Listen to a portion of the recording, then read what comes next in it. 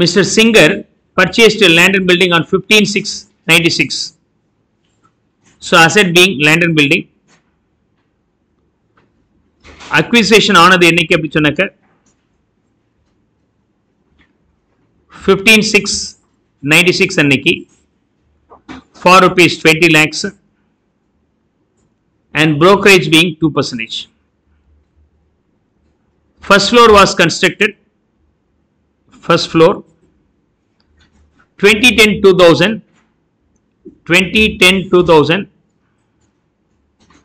for rupees 15 lakhs. Second floor constructed on 18/1/2009 for rupees 10 lakhs. The entire house property was sold for 1.5 lakhs. Okay, sale 150 lakhs. Sorry, என்னைக்கு வித்திருக்காங்க?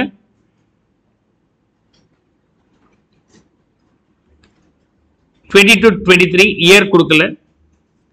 Sale consideration being 150 lakhs. Commission paid was 2 lakhs minus 2 lakhs. The fair market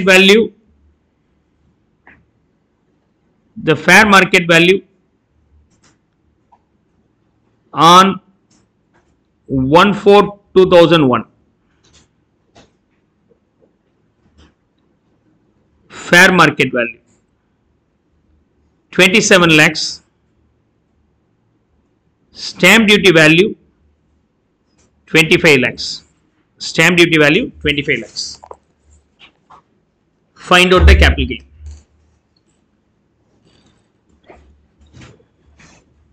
Now, sale consideration நடந்த date 22-23 ல inflation index எவ்வளவு இருக்கு? 331 இருக்கு. In this date, the inflation index being 331. Second floor கட்டும்போது எவ்வளவு இருக்கு அப்படி சொன்னாக்க on construction of second floor 910 148 இருக்கு. But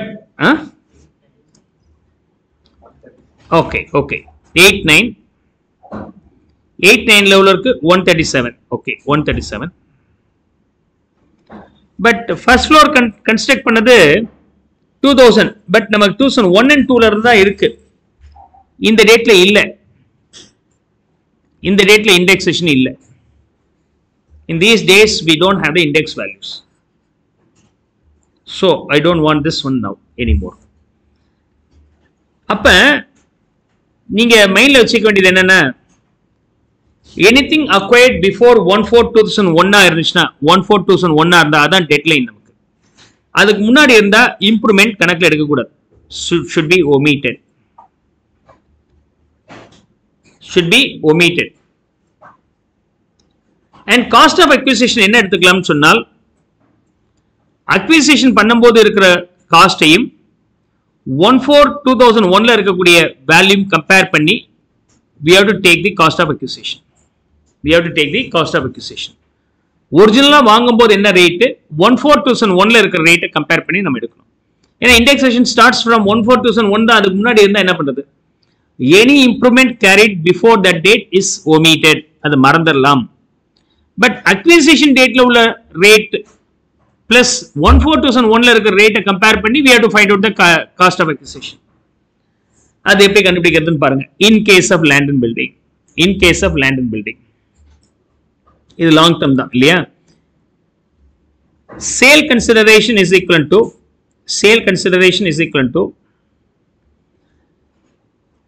150 lakhs minus expenses on transfer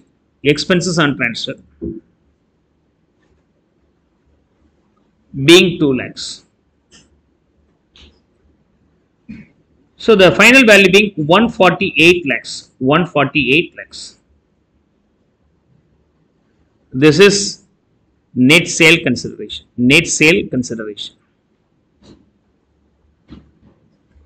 1 minus indexed cost of acquisition. Cost of acquisition na enna appdi சொன்னக்க in this case cost of acquisition is equal to moda indexation பண்றதுக்கு முன்னாடி cost of acquisition பண்ணுங்க. Cost of acquisition is equal to cost of acquisition or whichever is higher of cost of acquisition are 2 1 and 2 ல ஏதாவது ஒன்னு எடுத்துக்கணும் 1 and 2.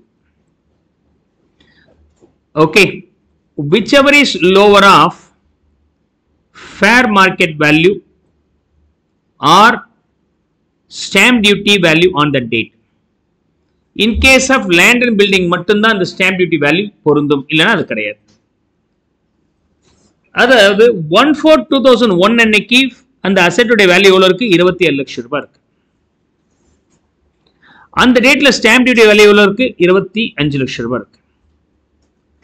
What is the cost of acquisition? 20.4 lakhs இருக்கு. 20.4 lakhs இருக்கு. முத எடுத்தோன்னே இந்த ரெண்டுல whichever is lower எடுக்கணும். அப்படின்னா 25 lakhs will be taken. Skip this. இந்த ரெண்டுல whichever is higher will be taken, which is 25 lakhs. இப்போ இந்த 25 lakhs நீங்க indexation பண்ணுங்க. 25 lakhs into current inflation index being 25 lakhs into current inflation index being 331. Inflation index applicable in the base year ங்கிறது 1 2. இதுல வந்து எப்பவுமே 100. Base yearல 100 divided by 100. What is the ultimate value? 82 lakhs 75. Exact round number வந்துருச்சு. Indexed cost of improvement number 1 omitted, not applicable, omitted. Indexed cost of improvement number 2 137 into current inflation index being 10 lakhs, okay, 10 lakhs into current inflation index being 331 divided by inflation index applicable in the second inflation index date, second improvement date 137. What is the ultimate value? எவ்வளவு வருது? So 24 lakhs 16,058. If you subtract the three items, one not applicable, balance varadu 41 lakhs 8,942 is nothing but long term capital gain. Loss illa. அதாவது the determination of cost of acquisition இருக்கு இல்லையா, ரொம்ப பழசு sir. 1990ல வாங்கணும் sir 10 லட்சத்துக்கு. அப்ப என்ன சொல்றாங்க? 1990ல வாங்கி இருக்கிறீங்க 10 லட்சம் ரூபாய்க்கு. இன்ஃப்ளேஷன் இண்டெக்ஸ் 1990ல இருந்து இல்ல. அப்ப 2001ல அதோடைய வேல்யூ என்ன? ஒரு வேல்யூ இருக்கும் இல்லையா? எல்லா ப்ராப்பர்ட்டிக்கும் 2001ல ஒரு வேல்யூ இருக்கும். அந்த டேட்ல அந்த லொக்காலிட்டியில் அந்த ப்ராப்பர்ட்டி வித்ததை ரெஜிஸ்டர் ஆஃபீஸ்ல பதிவு பண்ணியிருப்பாங்க, தெரியுமா? It may be anyhow recorded in the register office. அந்த ரெஜிஸ்டர் ஆஃபீஸ்ல உங்க வீடு எங்க இருக்கோ அது பக்கத்து லொக்காலிட்டியில ஏதாவது வித்திருந்தால் அந்த லொக்காலிட்டியில இருக்கக்கூடிய பிரைஸ் எடுப்பாங்க. That is easily identifiable. இந்த 2001 பேஸ் இயரா வரதுக்கு முன்னாடி 1981 இஸ் த பேஸ் இயர். அப்ப 1981க்கு முன்னாடி வாங்கின அசெட்ல நாம ஆரம்பிச்சோம். அப்புறம் அந்த பேஸ் இயர் 1981ல இருந்து 2001க்கு மாத்தினாங்க. என்ன காரணம்? 1981ல அந்த ப்ராப்பர்ட்டியோட விலை என்ன, எங்க போய் தேடுறதுன்னு தெரியல சார், ரொம்ப ஓல்டு டேட் சார். அப்படியா, ஓகே கொஞ்சம் தள்ளி போடுவோம் அப்படின்னு சொல்லி தள்ளி போட்டு தான் இப்போ 2001ல இருக்கு. நீங்க ஃபவுண்டேஷன்ல இண்டெக்ஸ் நம்பர்ஸ்னு படிச்சிருப்பீங்க, படிச்சீங்களா? ஃபவுண்டேஷன்ல இண்டெக்ஸேஷன் இண்டெக்ஸ் நம்பர் படிக்கும்போது பேஸ் இண்டெக்ஸேஷன் பேஸ் இயரை சேஞ்ச் பண்றது படிச்சிருப்பீங்க. அது மாதிரி 1981ல பேஸ் இண்டெக்ஸ் டேட்ல இருந்து 2001 பேஸ் இண்டெக்ஸ் டேட்டா அவங்க மாத்தி இருக்கிறாங்க. Now it's comfortable. 2001 ஒரு 23 வருஷம் முன்னாடி, 23 வருஷத்துக்கு முன்னாடி இருக்கக்கூடிய டாக்குமெண்ட்ஸ் எல்லாம் எல்லாமே அவைலபிளா இருக்கு. அப்ப அந்த டேட்ல இருக்கிற ஃபேர் மார்க்கெட் வேல்யூ என்ன? அந்த டேட்ல ஃபேர் மார்க்கெட் வேல்யூ 20 லட்சம் ரூபாய். அப்ப என்ன சொல்றாங்க சார், 1990ல என்ன sir cost of inflation index, அதை போய் நீங்க வந்து 2001ல இருந்து தான் கொடுப்பேன்னு சொன்னா, அப்ப 2001ல அந்த லொக்காலிட்டியில என்ன பிரைஸ்ன்னு சொன்னாலே அது எப்போதுமே ஜாஸ்தி தானே இருக்க முடியும். ஸோ அந்த ரேட் எடுத்துக்கோ. நடுவில் ஒரு பில்டிங்லாம் கட்டினேன், நீ பில்டிங் கட்டினியோ இல்லை இம்ப்ரூவ்மெண்ட் பண்ணியோ எதுவுமே கிடையாது. அந்த டேட்ல டாக்ஸ் முனிசிபல் டாக்ஸ் கட்டியிருப்பீங்க இல்லையா, முனிசிபல் டாக்ஸ் கட்டும் போது அதுக்கு ஒரு வேல்யூ முனிசிபாலிட்டியை ஃபிக்ஸ் பண்ணியிருப்பாங்க, அந்த வேல்யூ தானே அது. அப்ப எல்லா இம்ப்ரூவ்மெண்ட்டும் சேர்ந்து இருக்கிற வேல்யூ தான் இந்த 1/4/2001 இருக்கிற value. This is called fair market value.